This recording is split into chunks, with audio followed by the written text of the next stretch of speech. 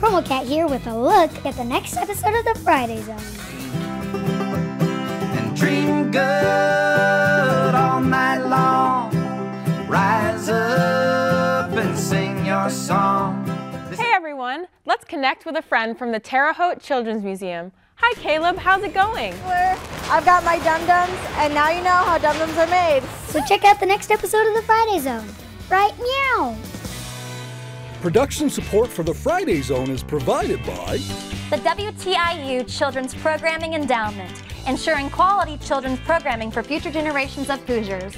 Learn more at indianapublicmedia.org/kidsfund. WFYI Public Media, inspiring Indiana with high-quality educational content since 1970. By sharing stories and connecting people, WFYI inspires the best in our community. And these Indiana Public Television stations. Thank you.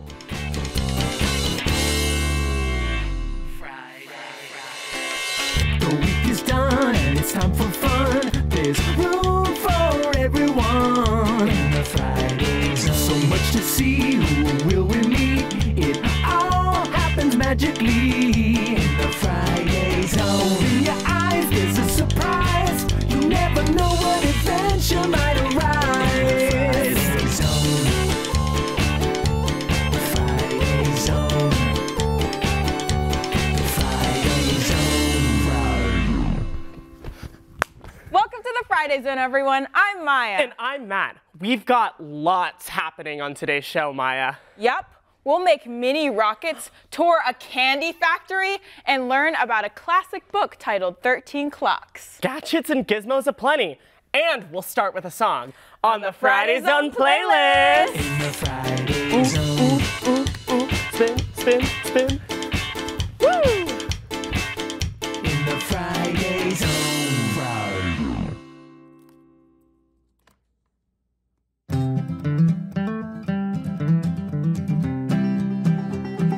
Every day I jump out of bed, splash of water all over my head, brush 'em up my teeth, and make sure my ears are clean.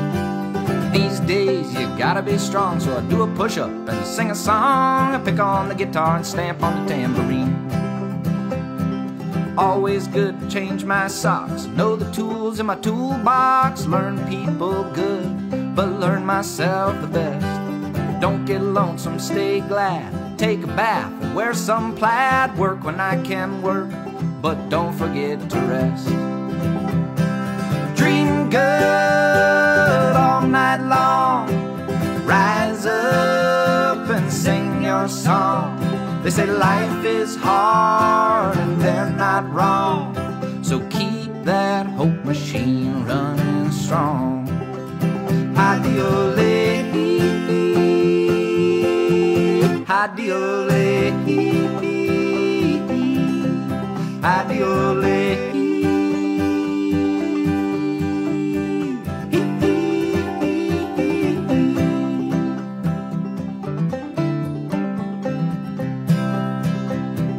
Plan what you can plan, dance when you can, laugh at yourself and make up your own jokes. A little bit of fun, little bit of growth, hopefully a little bit of both. Love your ma, love your pa, and love all kinds of folks. Talk quiet and listen loud, teach humble and learn proud. Scuffle with the struggle and wrestle with the pain.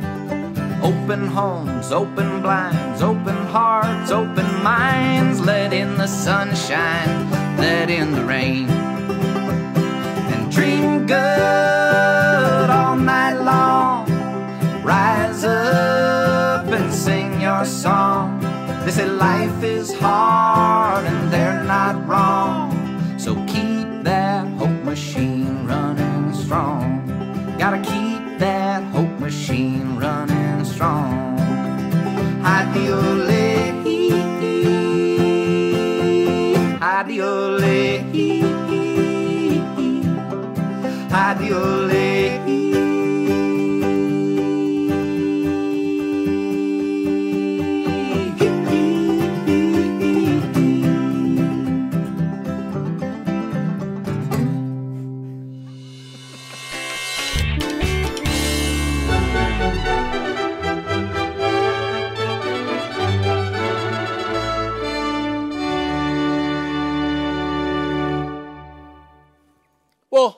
Hello there, I'm your host, Leo D. Cook, and welcome to Masterpieces of Children's Literature in Less Than a Minute. Excuse me, I'm just admiring my new and very expensive Apple Watch. Unfortunately, I'm having a tough time figuring out what time it is.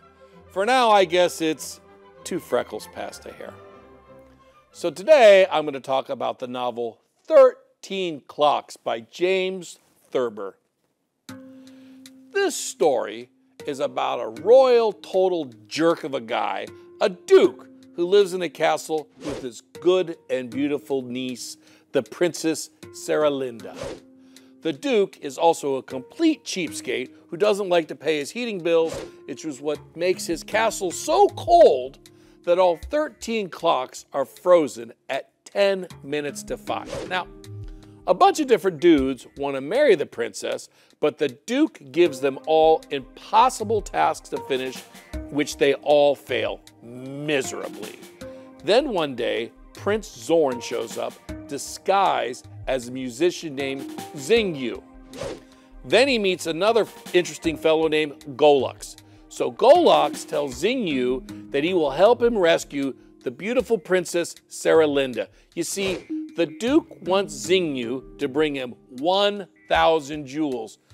No sweat, Xingyu says. He can get these from his father, but his pop's kingdom is far, far away. So if Xingyu leaves now, he can be back in 99 days. Not so fast, says the Duke. You only have 99 hours. Also, the Duke demands that Xingyu unfreezes all 13 clocks and make them strike at 5 o'clock. What the darn, says Xingyu. So Xingyu and his buddy Golux visit a woman named Haga, who has the ability to weep jewels. Gosh knows what happens when she has to blow her nose. Anywho, Haga has lost the ability to weep these jewels because she has cried so much. Now Xingyu and Golux make her laugh tears of joy, but these are essentially worthless. They become so bummed out over this that Haga begins to cry and starts bawling out jewels again. These two guys get their 1,000 precious stones. Now, Xingyu and Golux head back to the castle of the evil Duke, but he has thrown them a curveball. You see, Saralinda is not actually his niece, and he kidnapped her when she was a little girl. See, I told you he was a total jerk. Lots more stuff happens, so if you want to know more about 13 Clocks by James Thurber, I suggest you read it yourself. You'll be glad you did. I'm Leo D. Cook, and I'll see you next time on Masterpieces of Children's Literature in Less Than a Minute. Hey everyone, let's connect with a friend from the Terre Haute Children's Museum. Hi Caleb, how's it going? Sorry. Sorry about that. I was just cooling off during this blazing hot summer that we're having. My name is Caleb. I am from the Terre Haute Children's Museum, and I'm here to talk with you guys and do some activities that have to do with wind, which is just moving air. So let's think a little bit about how wind moves things. So you are going to want to grab a few things. You'll want to grab some straws, or maybe if you don't have straws, you could use like rolled up pieces of paper or something like that that are taped. You will want to have some molding clay, or maybe Play-Doh might work out for you. And you will want scissors. An important thing to know about the straws is that you're going to want to have 2 different sizes. So you're going to want to have a straw that is a little bit bigger around than another, so you can actually later put them into that straw. If you don't have different sizes of straw, again, you can use pieces of paper maybe that are a little bit bigger, and you could tape it around so you can fit the straw inside. Now, using these materials, we're going to make our own kind of air rocket with these. So an optional thing that you could grab is something to aim at with your rocket. So you could either print out or draw your own target or bullseye. and that could be something that you aim at. If not, you could always use, well, don't use your brother, sister, or parents, but you can always use something else in your house too to aim at. A thing to know about the scissors is that you might want to cut your straws to different lengths so that your rocket works out. Mine here is just a little bit too long to work out, so I want mine to be a little bit shorter than this bigger straw that I have. What you'll do with that modeling clay or Play-Doh is and this is pretty simple, you're just going to put it on one side of your smaller straw. Make sure it's the smaller one.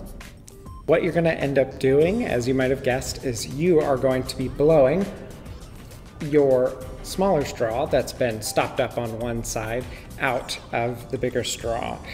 And you'll wanna be really safe with this, so make sure that you have something specific that you want to aim at and do your best to hit the shot. Awesome. I'm going to set up a target with these cups and try and shoot at it. Yep. All right, let's see what I got. Oops. Okay, so I didn't quite make it, but hopefully you guys have a little bit more hot air or can blow out a little bit more air than I just did. Let me try. All right, ready everyone? That was close. I think I need to be closer to the cups. All right, let's do one more try. We almost got there. It was so close.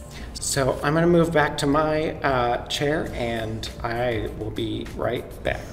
Where did it go? Oh, here it is. Okay. Okay, so hopefully you guys had as much fun as I did learning about wind and the science of it. Have a wonderful day, and hopefully we'll see you around the Children's Museum sometime soon, right? Yay, did it! Bye. Thanks, Caleb. That was awesome. The Friday Zone. Batter up! Now batting, number 3, Jen Indovina.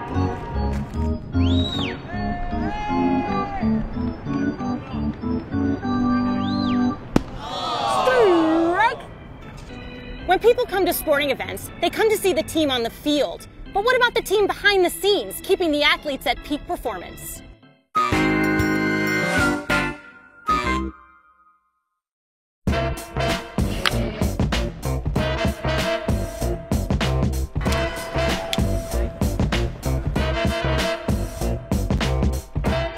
That's Chris.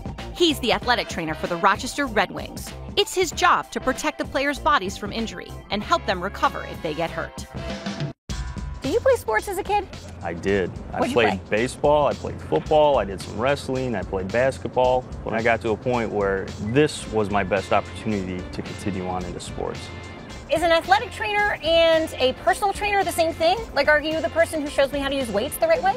Not necessarily. So an athletic trainer is more focused on prevention and rehabilitation of injuries, whereas a personal trainer focuses more on fitness, strength training, and conditioning. So, Chris, why did you become an athletic trainer? I was always fascinated by sports, and I really wanted to still be a part of a sports team, even though I couldn't be a player. So are you a part of the team then? Like, do you get to travel with them? Absolutely. I'm with them every day of the year, every game, whether we're at home or on the road. I'm with the team. Roadie, Chris. So can you show me some of the things you do with the players to get them ready? Absolutely. Let's head on down to the athletic training room and get to work. All right. So what are we going to be doing to JD here? So with JD today, we're just going to go through some simple arm stretches that would get him ready to play some baseball. Like what? Well, first of all, we'll start by just kind of stretching the front part of the shoulder. Okay. So with baseball players, the shoulder is obviously the most important part of their body because it assists with throwing, hitting, fielding. So we're just going to help stretch the front part. And we're going to come up and stretch the side. And then we can work on stretching the back side of the shoulder. What's the best part of your job? Best part of my job is sitting in the dugout and watching a baseball game from probably one of the best seats in the house. But it's also watching the guys get to the major leagues coming out of the minor leagues. I thought you were going to say winning. So Chris, besides stretching out the muscles, what else do you do to get the players ready for the games? A lot of times we'll also do some taping type stuff, whether it's adding support to the wrists or taping their ankle for extra support when they're running and doing some agility work. What's the most common injury in baseball? In baseball, it usually has to deal with the shoulder or the elbow. Pitching. Of course. So Chris, Yeah. quick quiz. How many muscles are in the human body? Human body has about 600 different muscles, How many bones? between 206 and 208. How many of those are in the feet? 14. Well, thanks for having me, Chris. This was great. I'm going to go get ready for the game now. Absolutely. Go Yes, get them. Bring it.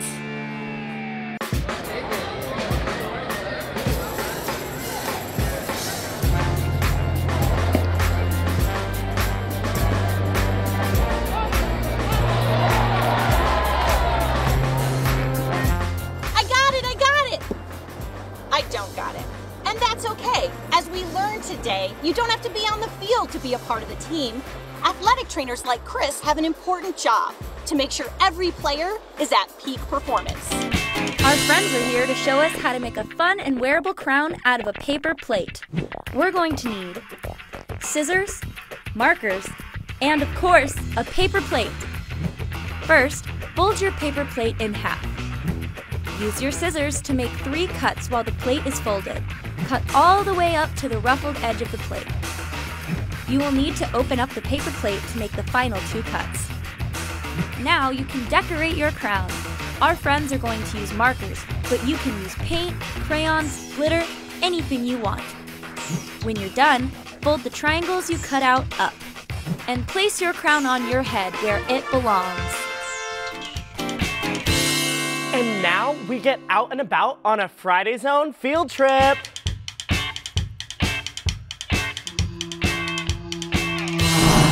Hey everybody, I'm Audrey and I'm here with Friday Zone Investigation. We're in Bryan, Ohio at the Spangler Candy Company where they make over 10 million Dum-Dums a day. We're gonna go check it out.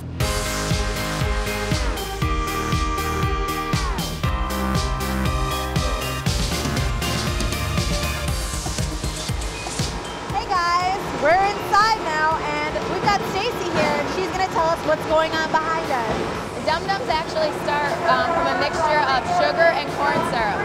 So back behind me you'll see the kettle where those 2 ingredients start to form the candy part of the Dum-Dum.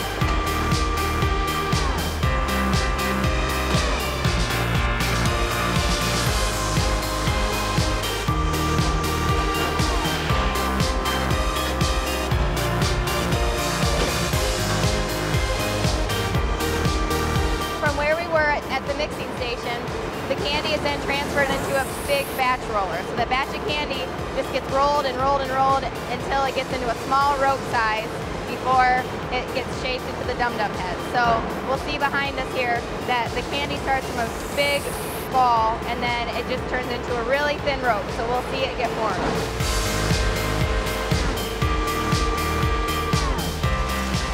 Okay, so they just went through a rope and they got turned into balls. Why are they doing scissors?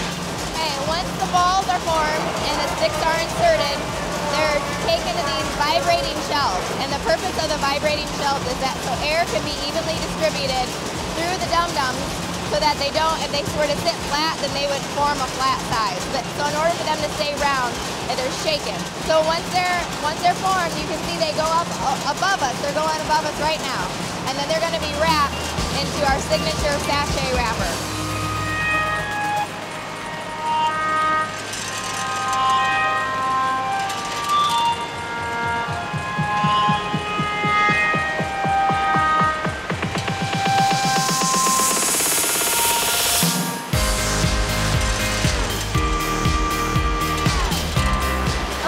Stacy.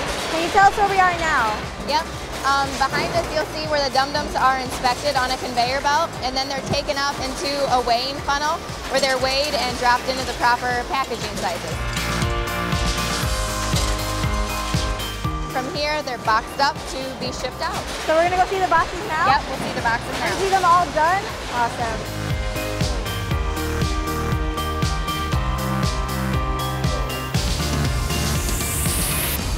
All right, so now you know how these are made. Awesome. Thank you so much, Stacy. Thanks everybody at Spangler.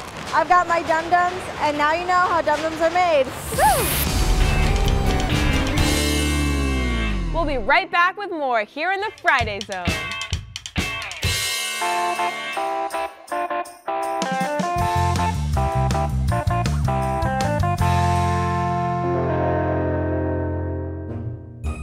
Zarg! Come here, Zarg! I have something to show you! What is it? Come out here and I'll show you, silly! I'm coming! Just a minute, Peggy girl child! Oh, my mom bought me this new dress and backpack for my first day of school. What do you think? Wow! Peggy girl, it's beautiful! Do you think so? Yes, Peggy, without a doubt. Peggy is going to look all grown up. I'm so nervous, Zarg. What if the other kids don't like me? They'll love you, Peggy girl child. Oh, I don't know. Just be you. Peggy is all that Peggy needs to be. But what if they make fun of me? Then they are not the friends for Peggy. Don't worry, Peggy girl. And if anyone bullies Peggy, just remember Zarg and put on a brave face. A monster face. A monster face? Yes, a monster face. Oh. See, you scrunch up your nose, squint your eyes, and throw in a low growl for good measure. I don't want to scare the other kids. Well then, just put on a brave face. Be strong and face your fears. I don't know, Zarg. Here. Listen to this, Peggy girl child. What? What is it? A foot. And light-hearted I take to the open road. Healthy, free, the world before me. The long brown path before me leading wherever I choose. Wherever I choose? Yes, Peggy, wherever you choose. Henceforth I ask not good fortune, I am myself good fortune. Henceforth, I whimper no more, postpone no more, need nothing, done with indoor complaints, libraries, querulous criticisms, strong and content, I travel the open road. I see. Put on a brave face. That's right, Peggy girl child, that's right. The earth that is sufficient. I do not want the constellations any nearer. I know they are very well where they are. I know they suffice for those who belong to them. I get it, Zarg. I just need to be me. Yes, Peggy. Be the very best Peggy you may be. People will either like Peggy for Peggy or not, but either way, that is okay. Thank you, Zarg. Just remember, if you can dream and not make dreams your master, if you can think and not make thoughts your aim, if you can meet with triumph and disaster and treat those two imposters just the same, if you can force your heart and nerve and sinew to serve your turn long after they are gone, and so hold on when there is nothing in you except the will which says to them, hold on.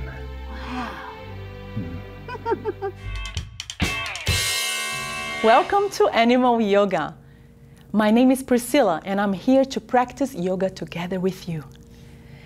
Let's take a deep belly breath in and check how are we feeling in this very moment. Now bring our hands in front of our hearts. Namaste. Ready to begin?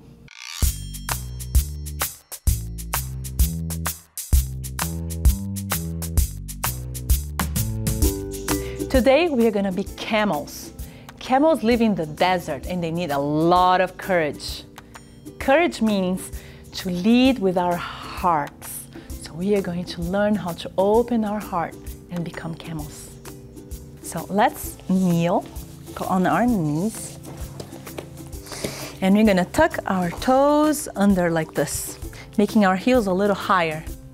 All right, so we're going to bring our belly button in. And we are going to bring our hands in our lower back. And we're going to breathe in. And we're going to bend backwards. And then if this is very easy for you, you can try to reach your heel. And if this is still very, very easy, you can relax your head towards the back.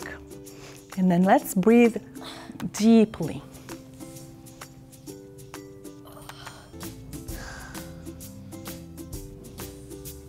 Slowly come back, and we're gonna rest by a rock. So heels, sit on your heels and rest your head down. Take a deep breath in. And now we're gonna sit up. And now we're gonna bring our hand on our heart. And with our open heart, we're gonna send love to everybody that needs it. So when we breathe in, we feel the love in our open hearts, and we breathe out, we are sending love to everybody. Thank you for joining me. May all be peaceful. May all be well. May all be happy. Namaste. Thanks for joining us on the Friday Zone. Remember to check out our website, fridayzone.org, to see past episodes and clips from the show. Yeah, you can also send us an email to zone@indiana.edu or find us on social media @The Friday Zone. But for now, remember to live, learn, and play the Friday Zone way. Let's do our secret handshake.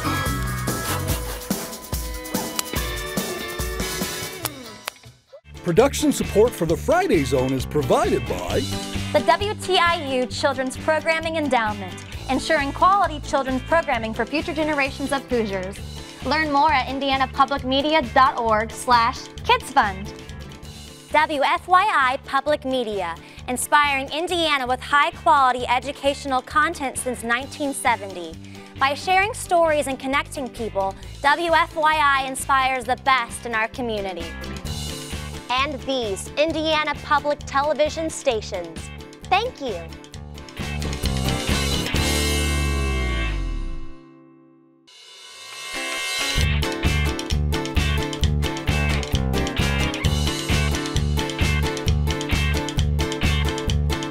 Do you cool cats have the perfect idea for the Friday Zone? Want to share a hobby or let us know what's happening in your town? Then contact us on our website at fridayzone.org or send an email to zone@indiana.edu right meow.